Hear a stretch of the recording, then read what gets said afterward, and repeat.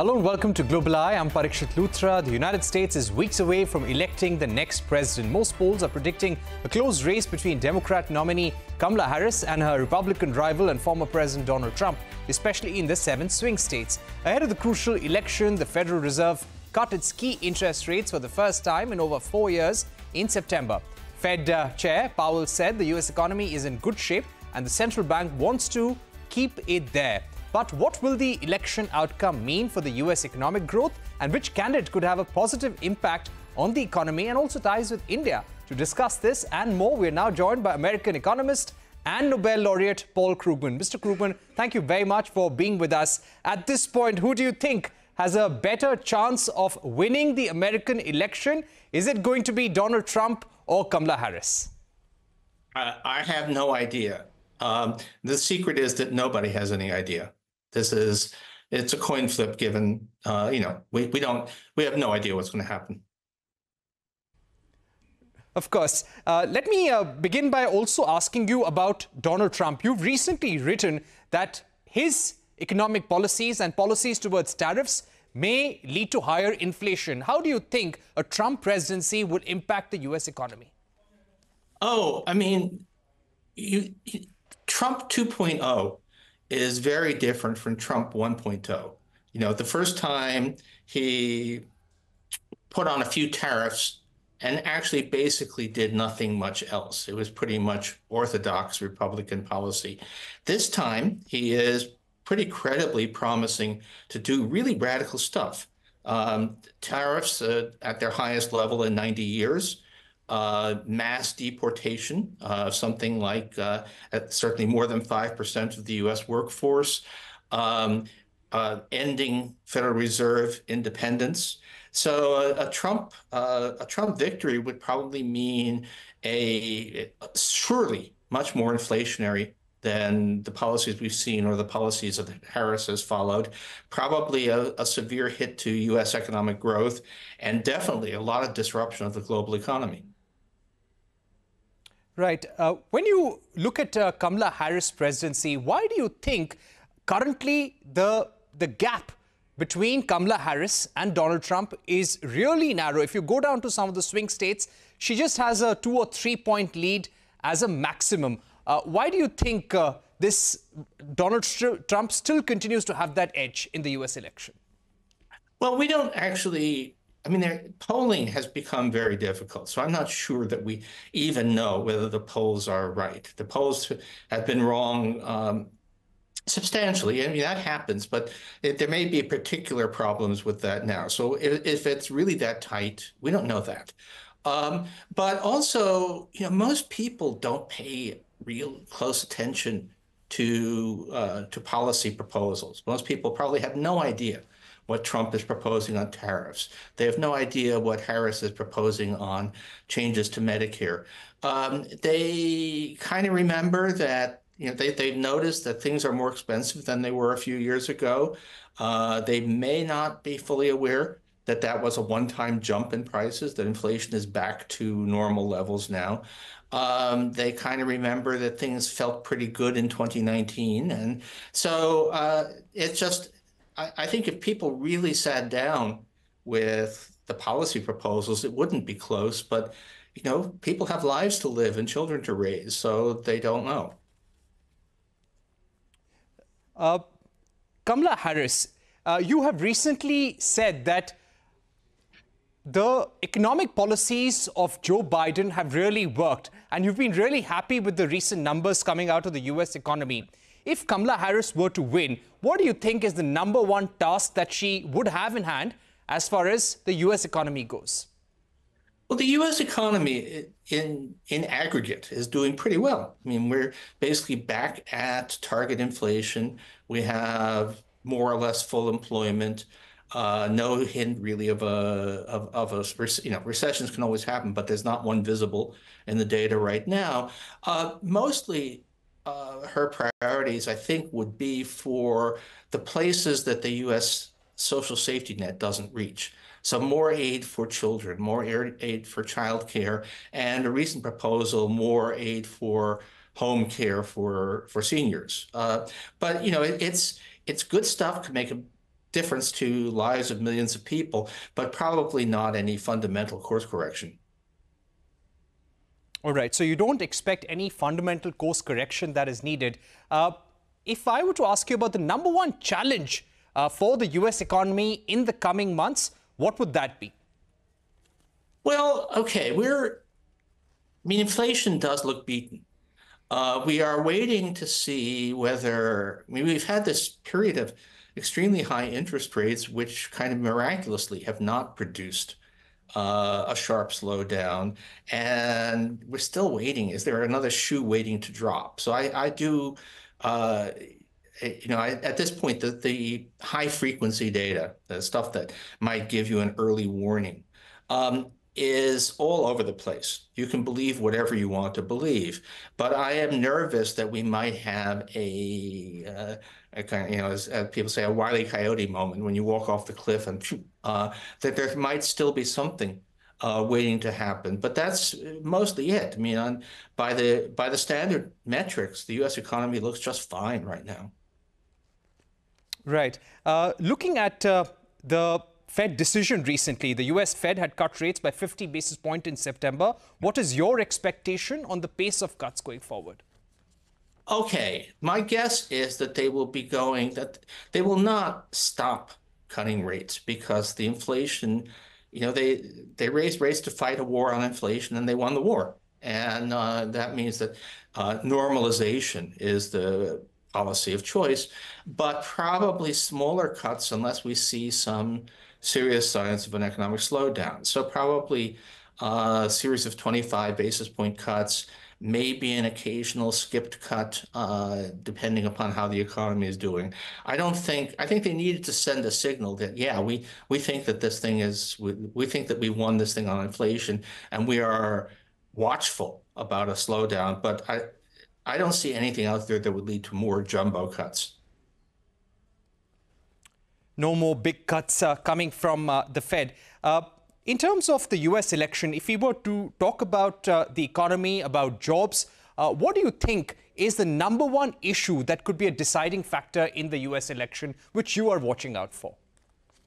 Oh, I mean, I think basically it's baked in, right? There will be one more jobs report, but it will be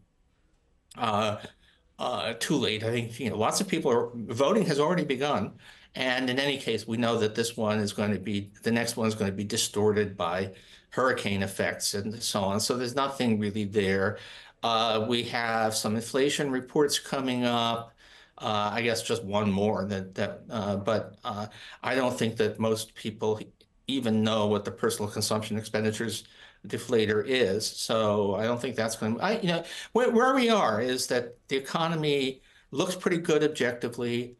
Lots of people say that they don't think it's good, but also many, not all polls, many polls show the candidates more or less tied on the economy. It's no longer a big advantage for Trump. So I think the economy has, that's a concluded story. And this election is going to turn on perceptions of the candidate's character. When you mean perceptions of the candidate's character, what do you think will be a decider? God knows, right, is the basic answer. But look, we just saw Harris walk into the lion's den to a hostile interview on Fox News, and she ended up basically, it wasn't billed as a debate, but she won it anyway. We're seeing Trump, it's becoming his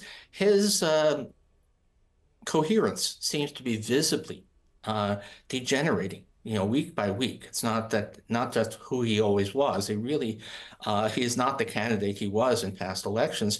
How much of that filters through to the public is going to be, I think, in many ways, the deciding issue. Are people going to look and say, my God, he's canceling out on interviews. If you actually listen to what he says, it's gibberish.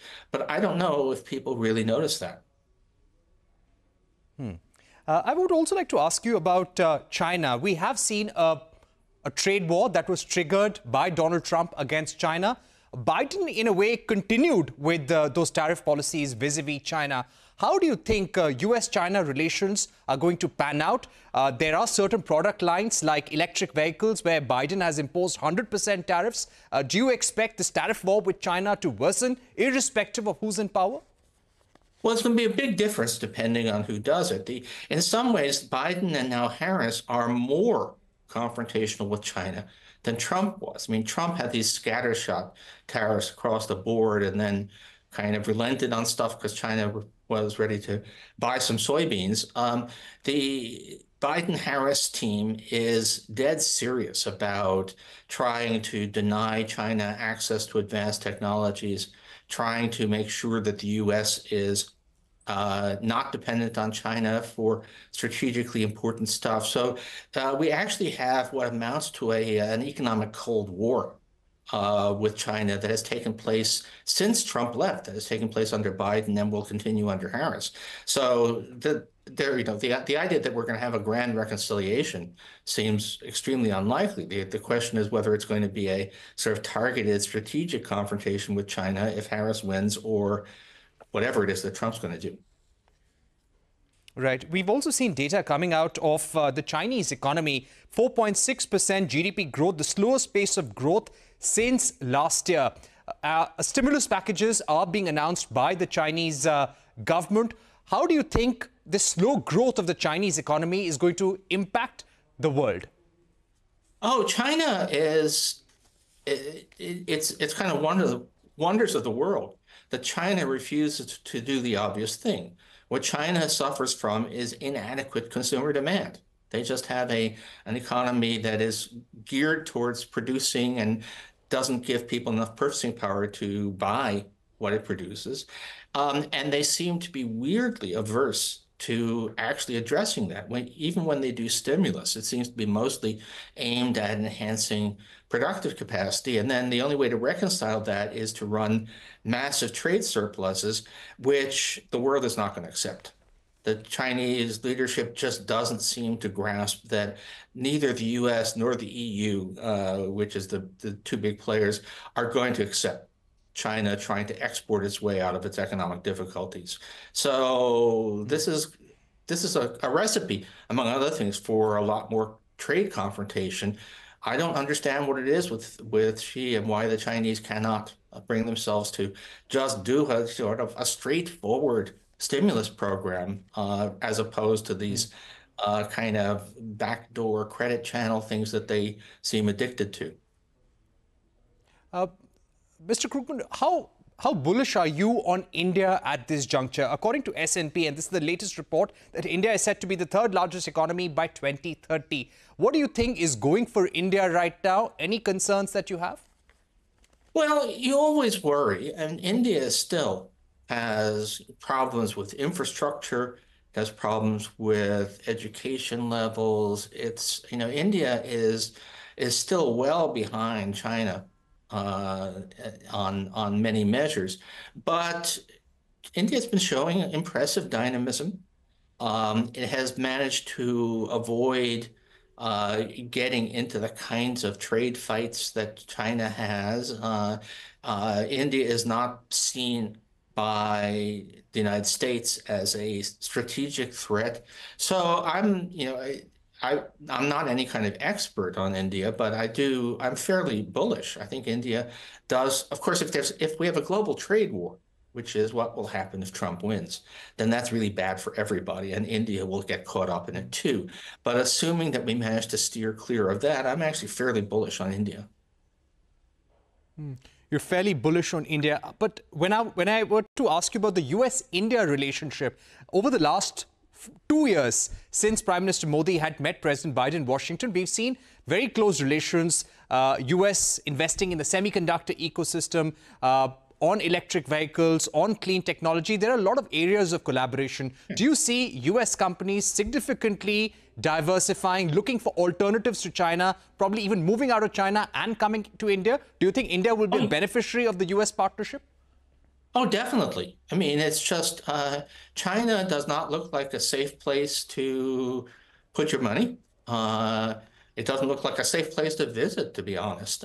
So, no, this confrontation between the U.S. and China asks who can step in there. And on some things, there's much smaller countries are actually benefiting. Vietnam has been doing very well out of this, but India as well. India is an up-and-coming emerging market with a lot of potential, and which is not not having a Cold War with the United States. Right. My final question to you, Mr. Krugman, would be about the two wars that we find ourselves in. There is a Russia-Ukraine war, and we're seeing a massive war in the Middle East, which refuses to die down. How do you think, in case we see US getting dragged into a direct war with Iran, and the possibility is there because Israel is going to retaliate against Iran for the missile attack that had been carried on, how is this going to weigh down the US economy, the global economy? And do you think either of the candidates, be it Kamala Harris or Donald Trump, would be ready to support such a war? Oh boy. I mean, a lot depends on just how Israel conducts itself. I mean, Israel has a lot of support in the United States, but Netanyahu, not so much. And if Israel was willing to show some signs of being, willing to relent a little bit on the awfulness of the war, it's going to be horrible regardless, then maybe the U.S. will back it. I don't know. Ukraine, the fate of Ukraine depends on the election. I think if Harris wins, Ukraine will continue to receive support, and it seems quite likely that in the end, sheer attrition will bring an end to the Russian war there. But if Trump wins, then Putin will be in Kyiv in a few months. So it's a that whole Middle Eastern thing. I actually am thankful that I don't need to write about it because it's such an awful situation. Right. One can definitely imagine, and it will have a ripple effect on all aspects of the economy. And finally, you're often asked this question, looking at the way the markets are across the world, what, according to you, are some of the good investment options for retail investors across the world at the moment? I'm never any good at that. I'm not good at doing these kinds of calls. I mean, there are things that I do think that there's an AI bubble, so I would say probably steer clear of that. I think there's definitely a crypto bubble, but in terms of what's actually good, I don't know. I think I would be looking for, kind of pedestrian, unglamorous stuff that serves what is still a very, very strong U.S. economy. All right. Good note to end on. Thank you very much, Mr. Krugman, for joining us, giving your analysis on the U.S. election and where we're headed, depending on who wins the big U.S. election. India is watching out very closely, and we hope to have you again on Global Eye and CNBC-TV18 soon again. Good to be on. Thank you. We're heading into a short break at this point, but coming up, Israeli Defense Forces have killed Yahya Sinwar, the alleged mastermind behind the 7th October attack on Israeli soil. A discussion with Doron Spielman, international spokesperson of the Israeli Defense Forces, when we're back.